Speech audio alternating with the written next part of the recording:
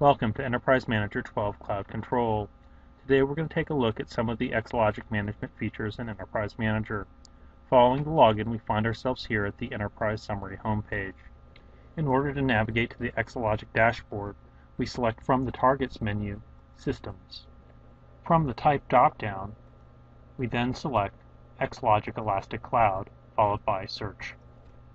We can drill down into any Exalogic Elastic Cloud simply by clicking on the name that corresponds to our Exalogic rack instance. For each of our target types, we can see clearly the up and down status in addition to any incidents that may have taken place. This Exalogic view represents both hardware and software, from our high-level application status through the WebLogic stack and corresponding coherence clusters all the way down to the hardware that they're running on.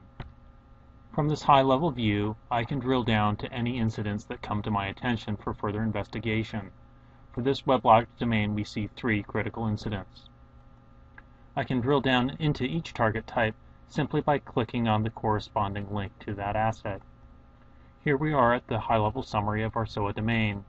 Each of the summary regions provides us information on the state of our application. The high-level summary domain provides information on the host that is running. I can drill down further into management consoles, whether it be the Fusion Middleware Control Console or the WebLogic Server Console. I see the state of all my servers, of which 3 are up, and the deployed applications in their corresponding state. For the deployed applications, I see that 2 are unknown and 18 are in the up state. I can explore to see which of these applications are in an unknown state. From our SOA domain target, we have a number of options for monitoring and control. From the WebLogic Server drop-down menu, I have access to Enterprise Manager's lifecycle services.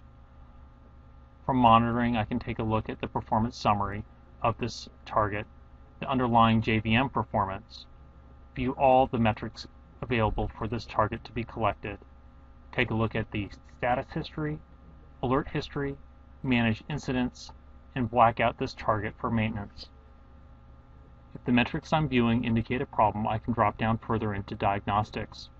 Here I can look at JVM diagnostics with information on the underlying JVM, consult with the Middleware Diagnostics Advisor, and open support cases directly with my Oracle support using Enterprise Manager Support Workbench.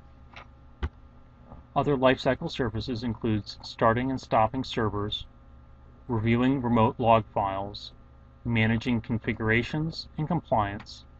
If additional action is necessary, I can drop down into the WebLogic Server Administration Console or the Fusion Middleware Control Console. This represents the lifecycle services available for each of the targets in my Exalogic dashboard. Thank you for taking a look at Exalogic Management with Enterprise Manager 12 Cloud Control, your single pane of glass for application to disk management, software and hardware engineered to work together.